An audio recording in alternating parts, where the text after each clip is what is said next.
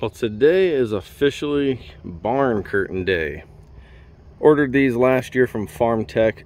I just looked at the sticker. It looked like they shipped out mid-October last year. But with everything we had going on with this barn, I didn't have this kick wall done yet. This is going to be where we put some cattle. And it just wasn't a high enough priority. Main priority was getting all the stone around the barn done, which we just got done a few weeks ago. Just trying to do what we can, cooperating with the weather. And it's just been very wet around here. Also getting horse stalls done, and got a tack room going in over there soon. So don't mind the mess.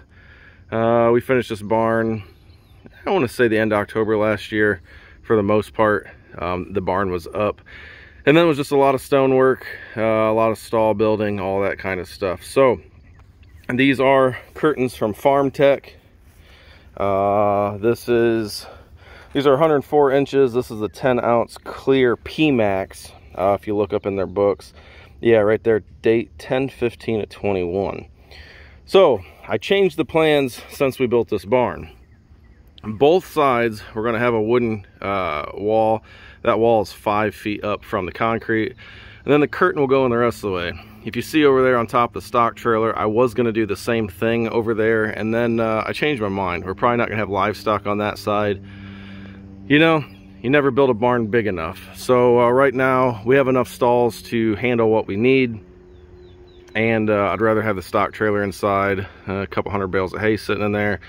So this just gives me extra, so I should be good for the next couple of years. I ordered curtains for both sides of the barn, but like I said, we're only going to do this side. So the other side of the barn is going to be skinned to match.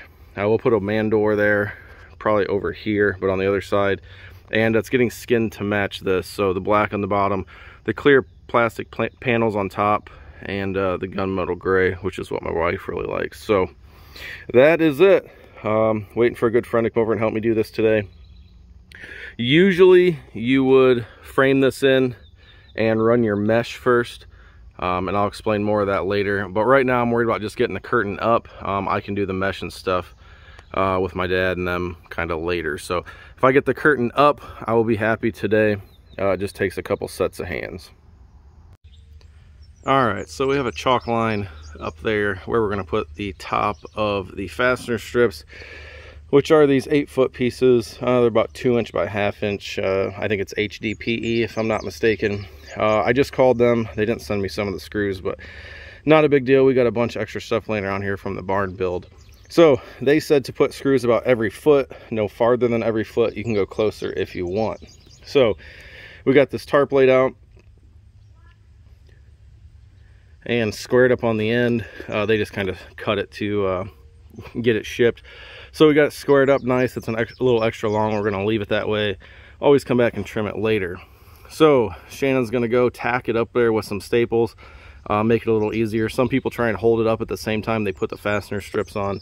I don't think that's the best way to do it. So we're going to staple it up there, go back through, screw it up.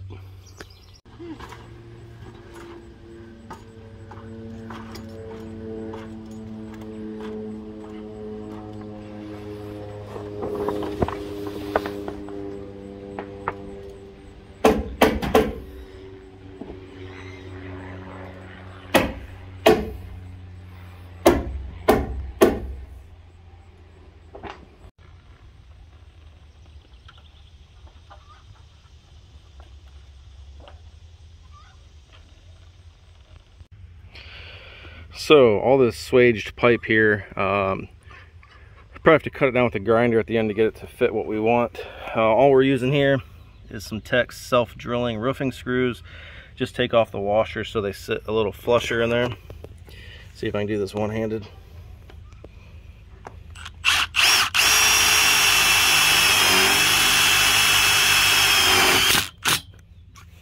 And that's it. We'll come back, wrap that in duct tape so it doesn't cut the tarp material there. So this is only 40-foot tarp. If you guys are doing some of these long ones, it might take a while.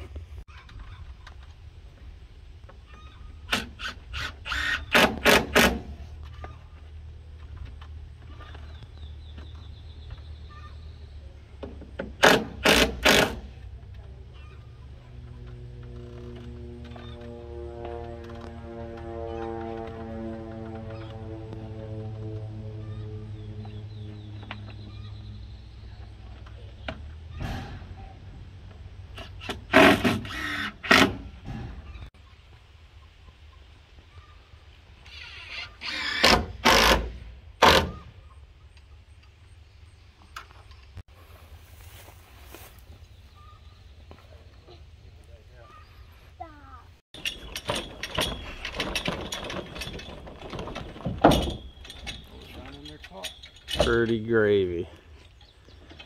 Had to cut the handle down a little bit. Doesn't take much effort at all, though. No, I'm actually impressed. I thought it'd be a lot more. Well, Amber can do that easily. Well, that is going to wrap up the video on the Farmtek barn curtains. I didn't do a lot of videoing or anything of the wood going up. Here's the issue. I look at things and I think, okay, I can get that done in a day or two. I had to put up 30 2x6 by 16 tongue and groove treated boards. No big deal. The problem is it's been 22 months since my accident, and when I look at projects, I don't take into consideration that I hate the word disabled. I'm disabled now. It takes me a lot longer to get things done. I can still do it. It just, what I thought was going to take 2 days ended up taking about 2 weeks. Thankfully, my mom, my dad, my parents are divorced. They still come out and help together. My stepdad was out here helping get this wall up. So it takes a village. They say it takes a village to raise a child. Well, it takes a village to get a farm up and running from scratch. So big thank you to my family who's been out here doing this. And another thing, kind of my family without blood, Shannon, a huge thank you to him. He helps with a lot of these projects around here. Shannon is a great family friend at this point. I think we are family. He built this barn, and he is a true craftsman. I have some neighbors that have some beautiful barns. I've been down there, and you know, oh, if they're within a few inches of square, like, they're good. No, not with Shannon. This barn is 30 by 80. If you run the diagonals, it's not even a 1/16 of an inch off. My perma columns, 14 feet in the air, they're not even a 1/16 of an inch off. There might be one, I think that's a 1/16, but 1/8 of an inch is unacceptable to Shannon. And the dude is just a pure craftsman. I love watching him build things. So I told Shannon I had to put these barn curtains up. He volunteered to come out and help. And he's never done barn curtains before. I'd never done them. The directions were okay. I wouldn't say they were great. I couldn't find many videos on YouTube, so that kind of lays it out step by step. So huge thank you to Shannon, my family, for coming out and doing this. And I told you guys earlier in the video I would look. This whole system, I know I keep saying it, came from Farmtek. I'm not sponsored. I didn't get a deal. They don't know who I am. But I believe it's a very nice kit. This material is what they call their clear. It's their 10-ounce clear PMAX. I thought it would be a little more clear than what it is, but I think it'll work just fine. We didn't want a pure white curtain. That was my wife's big bugaboo on this barn. When she saw the black and gray, she loved it. So we have black and gray walls, except for the Lexan clear panels up here. I'll show you. Which we'll probably go back in and paint the bare wood someday black so you don't see it. Black overhead doors, you name it. There's nothing on this barn that's white. So this is on the north side of the barn. The south side of that open end, I was going to do the same thing. I talked to Shannon. He's just going to come back and skin that side. And then it's still not a waste. It saved me $900 in lumber.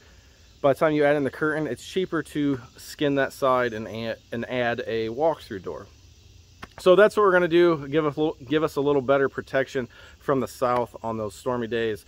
The end of the barn will always stay open. We don't get a lot of stuff coming straight in from the east a few times in the spring. And then I still have this curtain to go up and down. I was a little rushed on this project. Dad has a barn. I want to say it's I don't know how big it is. It's a weird size, 40 by 80, 73, 42 by 73, something like that. It's a fantastic barn. It's been in the family a long time, but it is coming down soon. It just doesn't fit for what he needs it to do anymore. It won't fit our bigger gooseneck trailers. So he decided to tear that down, and he sent in the deposit to have a 50 by 72 by 16 built. Afternoon pills kind of tear me up, so I apologize. So that is coming soon. We'll be tearing that barn down. I'm going to reuse a lot of his haymow boards. Shannon said, you know what? Cows don't need that much headspace. We can still put about a 5-foot haymow over on this side. The barn's 13 feet. As long as I have 8 feet clearance underneath to get in with my tractor to clean out that pen. We do have 2 steers at Dad's place, and so I was kind of rushing to get this project done because they need someplace to go ASAP. So later in the week, Shannon is coming back over. I was at his place today. I bought some bar stock. He turned a 4-inch piece of 4-inch wide, 1/4 inch, 7 feet long bar stock into some absolutely amazing brackets. We're going to put up some 4x6s later this week. I'm going to reuse some old corral panels I bought. I made kiddos round pens smaller, and we'll use those 3 panels in there. So that'll be coming the rest of the week. I don't want to get long-winded here, but thanks for watching. Thanks for everybody for all your ongoing support. I'm constantly getting emails. Hey, how you doing? How's things going? I'm wrapping up my first semester of college this week. It's been absolutely nuts, and I can't believe I'm pulling straight A's with 30 hours of homework a week, trying to do stuff around here, trying to get kiddos' horses ready for fair. And it's a lot of stress at times. And then fun fact, it's been 22 months since my accident. Last night I was in the shower, my arm's kind of been bugging me. I was just rubbing my hand over my arm and realized that I still have stitches coming out of my arm 22 months later. So, as always, everybody, thank you for your support. Thanks for watching this channel. If you have any questions, feel free to email me, pheasantlanefarm@gmail.com. Hit us up on Facebook, Pheasant Lane Farm, and we should see you soon on another video. Take care, everybody. God bless.